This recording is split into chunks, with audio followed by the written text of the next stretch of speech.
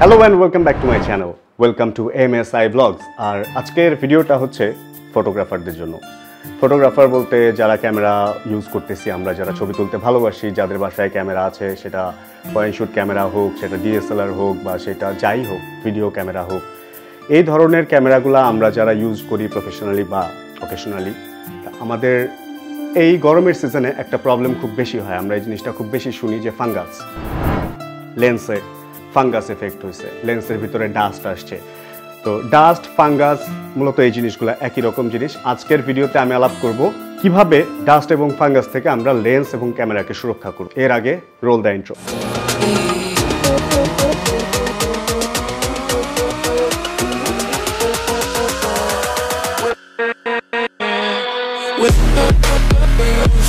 Fungus, এটা মানে ফাঙ্গাসটা এমন একটা বাজে জিনিস, এটা হলো অনেকটা ক্যান্সারের মতো। কারো বডিতে যদি একবার ক্যান্সার হয়ে যায় তাহলে হয়তো বাইরে থেকে বোঝা যাবে না তার ক্যান্সার হয়েছে, কিন্তু ভিতরে ভিতরে সে হয়ে যেতে থাকবে শেষ। আর শেষ হতে হতে যখন এটা ধরা পড়বে তখন হয়তো তাকে বাঁচানোটাই কষ্ট হয়ে যাবে। লেন্সের ব্যাপারটা এরকম। ফাঙ্গাসটা খুব সিম্পলভাবে, খুব অল্পভাবে, অল্প একটু প্রথমে শুরু হয়। হয়তো আমরা এটাকে ডাস্ট বা ধুলা মনে করে, হ্যাঁ কিছুই হয় না এরকম মনে করি, বাট এটা আস্তে আস্তে লেন্সের শার্পনেস নষ্ট করে একটা পর্যায়ে এমন করে যে লেন্স ব্যবহারেরই অযোগ্য হয়ে যায়। তো আজকে আমরা আলাপ আলোচনা করব কিভাবে আমরা ফাঙ্গাস থেকে লেন্সকে রক্ষা করব। শুধুমাত্র লেন্স না, এটা ক্যামেরার সেন্সরেও আক্রমণ করে, এটা ক্যামেরার মাদারবোর্ডেও করতে পারে, বা আদার্স ল্যাপটপ বা ইলেকট্রনিক্স যে কোনো ডিভাইসে ফাঙ্গাস প্রবলেম করতে পারে। তবে গ্লাসে প্রবলেম হলে শার্পনেসের প্রবলেম হয়, এই কারণে আমরা লেন্সের ব্যাপারটাই বেশি বলি। তাহলে আমরা একটু সনাতন পদ্ধতিতে যাই। আমরা সনাতন পদ্ধতিতে কিভাবে ক্যামেরা বা লেন্সকে রক্ষা করতাম ফাঙ্গাসের হাত থেকে। ওই সময়টা মানে আমি যখন ফটোগ্রাফি শুরু করি প্রফেশনালি, এর আগে আমার অনেকগুলো লেন্স নষ্ট হয়েছে ফাঙ্গাস দ্বারা। তো 2009-10 দিকের কথা, আমি খুব সিনিয়র একজন ফটোগ্রাফারকে জিজ্ঞেস করলাম যে এরকম ফাঙ্গাসের যে ব্যাপারটা, এটা আসলে কিভাবে, মানে এইটা থেকে রিলিজ হওয়ার উপায় কি। তো তারা আমাকে যেটা বুদ্ধি দিছিল, কাঠের, শুকনা কাঠের বাক্সের ভিতরে ক্যামেরাটা রাখলে ওটা ফাঙ্গাস মুক্ত রাখা যায়। হ্যাঁ, আগে এইভাবেই আমরাও ক্যামেরা বা লেন্স রক্ষা করছি ফাঙ্গাসের হাত থেকে। তো যেটা হতো, কাঠের বক্সটা আমরা যদি সপ্তাহে একদিন রোদ দিতাম, এটা ড্রাই হয়ে থাকতো টোস্টের মতো। তো ওটার ভেতরে যদি এটা এয়ার টাইট অবস্থায়, মানে বাতাস ঢুকতে পারবে না এরকম অবস্থায় লেন্স বা ক্যামেরা রাখি, তাহলে ওটা ফাঙ্গাস মুক্ত থাকতো।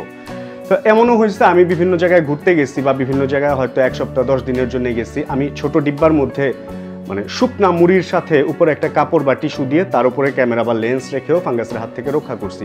আর একটা ভুল ধারণা আমাদের হয়তো অনেকের আছে যে ফাঙ্গাসটা কোন সিজনে বেশি হয়, শীতের দিনে নাকি গরমের দিনে। শীতের দিনে হিউমিডিটি এমনিতেই থাকে খুব কম, 52 থেকে 55-র মধ্যে। তো 52-55-তে ফাঙ্গাস ধরার চান্স খুব কম থাকে। আর বৃষ্টির দিনে হিউমিডিটি থাকে অনেক বেশি। আমাদের মানে আমি যেই মেশিনে হিউমিডিটি চেক করি ওখানে আমি 72 থেকে 82 পর্যন্ত হিউমিডিটি পাই। তো এটা ফাঙ্গাস হওয়ার জন্য আসলেই মানে উপযুক্ত একটা আবহাওয়া। তো মুড়ির মধ্যে বা চালের ড্রামের মধ্যে এইভাবে আমরা একসময় ক্যামেরা লেন্স রক্ষা করতাম। বাট কালে কালে অনেক আধুনিক জিনিস আসছে। তো এখন আমরা একটা ফার্স্টে যে জিনিসটা নিয়ে কথা বলবো সেটা হচ্ছে সিলিকা জেল। আমরা যারা ইলেকট্রনিক ড্রাই ক্যাবিনেট বা আদার্স জিনিস কিনতে পারতেছি না, বা মনে করি যে হ্যাঁ আমার একটা বা দুইটা ক্যামেরা, এগুলা ঠিক করার জন্য হয়তো সিলিকা জেলই যথেষ্ট। সিলিকা জেল খুব ভালো একটা পদ্ধতি। সিলিকা জেল যদি আপনি দিয়ে রাখেন, আমার যেটা প্রবলেম হয়েছিল, ফার্স্ট আমি যখন সিলিকা জেল কিনি, সেই সিলিকা জেলটা সে আমাকে 1 কেজি সিলিকা দিয়ে, আমি তার নাম উল্লেখ করবো না, 1 কেজি সিলিকা জেল সে আমাকে দিয়ে বলছিল যে ভাইয়া এই জেলগুলা আপনি ছোট ছোট কাপড়ের মধ্যে এরকম বেঁধে গোল গোল বলের মতো করে ক্যামেরার ব্যাগে রেখে দিবেন, তাহলেই ক্যামেরা ভালো থাকবে। বাট এইটা আপনারা করবেন না, কারণ সিলিকা জেল খোলা বাতাসে থাকলে এইটা ফার্স্ট আপনারা জানেন এটা ব্লু কালারের থাকে, আমি দেখিয়ে দিচ্ছি, এটা থাকে ব্লু কালারের।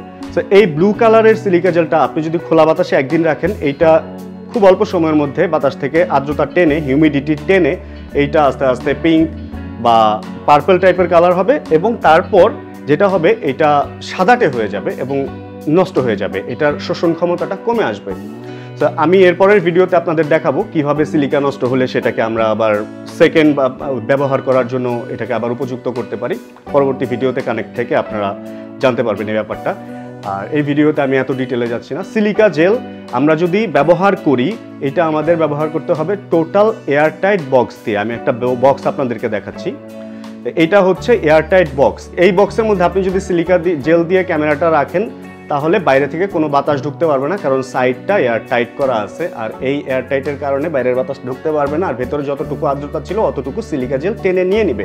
তা আমরা যখন বারে বারে বের করবো, বারে বারে ঢুকাবো সিলিকা জেলগুলো, আস্তে আস্তে আর্দ্রতা টানতে টানতে তার কালার নষ্ট হবে, সেও নষ্ট হতে শুরু করবে। তো ওইটাকে ভালো করার উপায় আছে, পরবর্তীতে আরেকটা ভিডিও বানিয়ে আপনাদের একদম হাতে কলমে শিখিয়ে দিব কিভাবে সিলিকা জেলকে আমরা দ্বিতীয়বার ব্যবহারের উপযুক্ত করব।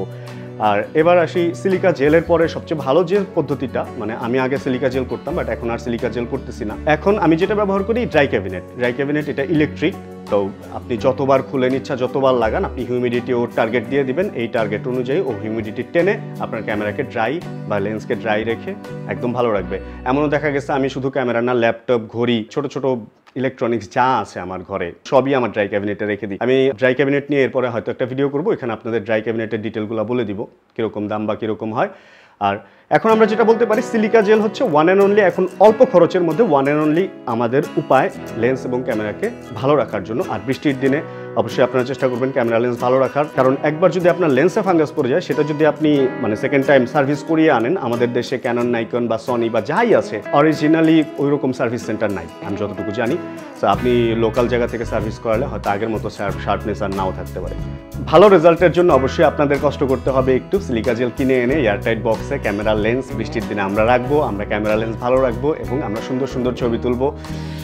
এই আজকে ভিডিও এই পর্যন্তই, আমরা ভিডিও আজকে এখানেই শেষ করতেছি। যারা যারা আমার চ্যানেলে আজকে নতুন আসছেন ভিডিও দেখার জন্য, অবশ্যই সাবস্ক্রাইব করে চ্যানেলের সাথে থাকবেন। আর যারা চ্যানেলে আগে থেকেই সাবস্ক্রাইব করে রেখেছেন তাদেরকে জানাচ্ছি থামস আপ, অ্যান্ড ভিডিও ভালো লাগলে লাইক দেবেন, ফ্রেন্ডদের সাথে শেয়ার করবেন। নতুন ফটোগ্রাফার যারা তাদের সাথে শেয়ার করতে পারেন। আমি আস্তে আস্তে ফটোগ্রাফির আরও টুকটাক জিনিসপত্রগুলো সুবিধা অসুবিধা নিয়ে আলাপ আলোচনা করব, সেগুলো হয়তো আপনাদেরকে হেল্প করতে পারে। পরবর্তী ভিডিও আসা পর্যন্ত ভালো থাকবেন, সুস্থ থাকবেন। আজকে আমি এখানেই বিদায় নিচ্ছি, টাটা, বাই বাই।